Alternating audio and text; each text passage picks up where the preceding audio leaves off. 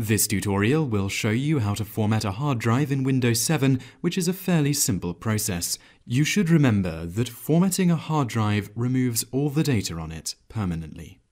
Click on the Start orb and then click Computer.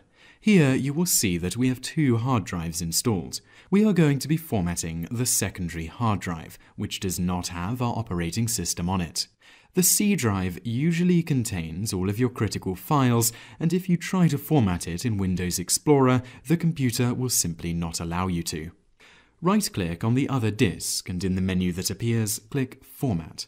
The formatting window will appear, and unless you really know what you're doing with the advanced options, just click Start. A warning will appear. Click OK. The format will run, and this can take a while. When it is finished, a window will appear saying Format Complete, and that is how to format a hard drive in Windows 7.